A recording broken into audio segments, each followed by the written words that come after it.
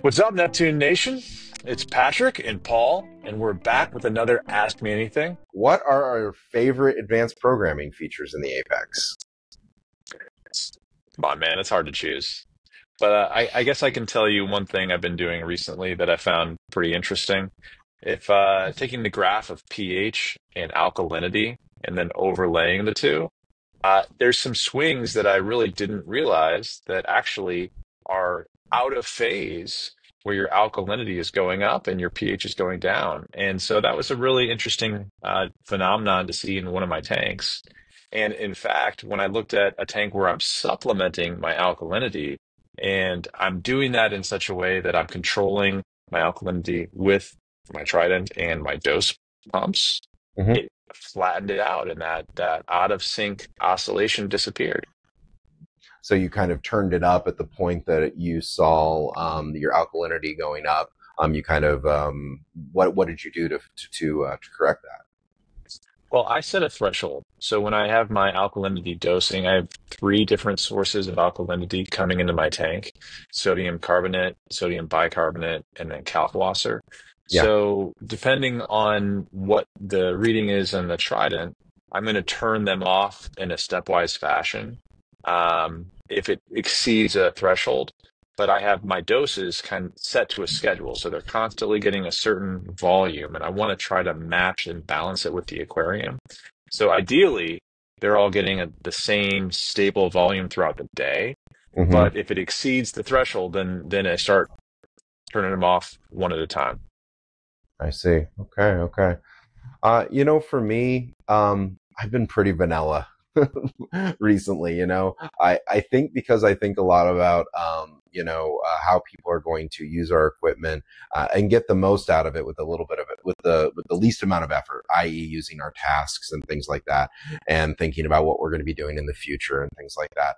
I tend to find that I really do just use the tasks more than anything these days. I know that's really boring, that I'm not doing anything exciting now. I do use the Apex for my Christmas light display, and I use a lot of oscillation functions to have lights flashing at different sequences and things like that.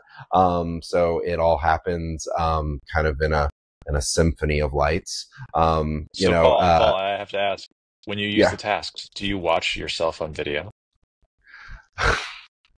Um, I do know how to bypass the video because I don't necessarily use the normal server when I'm using it. So I'm kind of Oh, going in the okay. background. You But getting the special features. Paul's in the yeah, beta server. yes, yes, yes. And you just touched on something nice, and this is a question that we do get from time to time. Um, you know, uh, the way that we hosted videos in the past, you were able to skip the videos. You didn't have to watch all of them. And I'm sure everyone really loves seeing me tell you how to fill your alkalinity, remove the waste container over and over again in their MP. We will have that I ability to listen to skip it in and start to finish every time. you listen to it. Yeah. I That's, can't get that's, it's a enough, little bit, Paul. I'm a big fan. can't get it up. It will in the future view. We'll be able to skip those again. That'll be a future feature request. So I just did want to comment on that. You did But if highlight you're in the something that Paul I've been fan meaning to club, but say. if you're in the Paul fan club, you can still watch the whole thing, right? I suppose you could. Yes. I use the oscillate function for my Christmas tree light display. You use it probably here and there. You want to take a stab at trying to explain it to folks? So Oscillate, I mean, this is one of the things that's let's give them a proviso. This is for advanced users. If you have a need to use it, you can certainly try to program it yourself. I believe that there is tasks. So if you're using a pump, that'll set this up for you. But if you are daring and you want to try something new, Oscillate's there for you. So if you go into, there's a lot of forums online that'll explain this. ChatGPT could be your friend. But if you want to go in and you set the oscillate function, there's three different times. There's a number, which is the time. The first one is the delay before the first run. The second is the time to run. And then the third one is the delay until the next run. And then you have to put a then, and then you say on or off. So when you combine all those together, it gives you the opportunity to intermingle two different oscillate functions as well. So that's the long and short of it. If you want to try and play with the oscillate function, it's a very powerful tool because you have those three numbers. And it gives you the opportunity to make very short oscillations, so some very rapid things, or spread things out over time. And to clarify, right, let's say you have two things and you want those two things to essentially go back and forth like an old school wave maker or something. One would essentially be, let's say, over a minute period. One would be 30 seconds off, 30 seconds on, 0 seconds off. This other one would be 0 seconds off, 30 seconds on, 30 seconds off. You see that off time is basically put either in the front on one of the pumps or in the back on the second pump, if that makes sense. I'll throw in a couple of screen shares here as we go through this as well, just to kind of supplement this. But I think that play with it. And Pat also kind of highlighted a fun thing too. You can always use ChatGPT with this. Say, hey, you're programming an Apex and you want this to happen. Play with it, see what it does. Now, at your own peril or benefit. So whenever you do these sorts of programming things, observe it to make sure that it works the way it was intended to. I actually think ChatGPT has done it. It does write Apex like code, advanced code It does, very yes. well. Mm-hmm. There might be some tweaks that it gets wrong, but for the most part, it can research and make sure that it looked all the forum posts for you. You just describe what you're trying to do. And it's pretty accurate. It gets you 90% of the way there. The reason why it gets it wrong is people in forum posts or people in forum posts or different places probably said wrong things, and it was using that piece of information. So it's not ChatGPT's fault. Then another advanced programming question, and I'll take it, is how to use the defer function. Right? So defer is great. I use it frequently for things that I don't want to have happen immediately, but I want it to happen if something is true for a period of time. So for example, if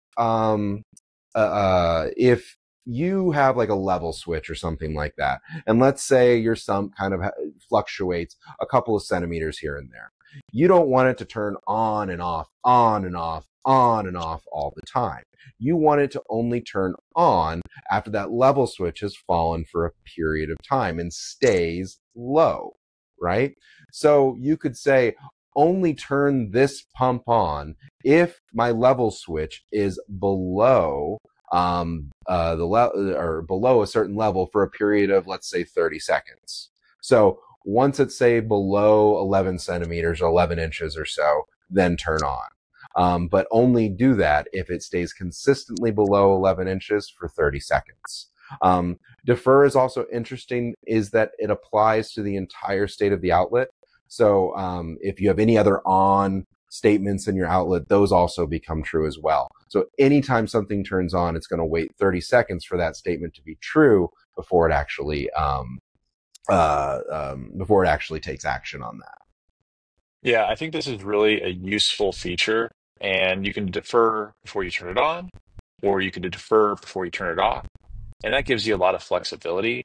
Another example might be a skimmer, right? If you're turning your skimmer on, but you want to wait a period of time to allow all of the other pumps in your aquarium to turn back into a situation that, equilibrium has happened, right? So you're not Yep. getting overflows. That's another great option. The defer thing could be used for heaters. I use it as well for not allowing things to flap on and off, as like Paul was mentioning. Yeah, So yeah. if you're using something for an auto top off, now the important thing to note, just to reemphasize, this is a global setting. So usually the last command is true when you're using Apex Advanced Programming, but the defer is global. So if there's a defer statement, it's going to apply to any other logic inside of your advanced programming window. For that outlet. It's not for all outlets, obviously. It's just for Correct. that specific outlet. Defer is also great to use with min time. That's if you want something to be on for a period of time or off for a period of time before turning back on or off again. So example is when this pump turns on, I always want it to run 1 minute no matter what. right? So you'd say min time 1 minute, then on. Or I always want this device, anytime it turns off, I want it to be off for a period of 20 minutes, right? So min time, then off. This is great for things like chillers, possibly really big devices. And the min time on is really great for things like auto top off and things like and things of that nature.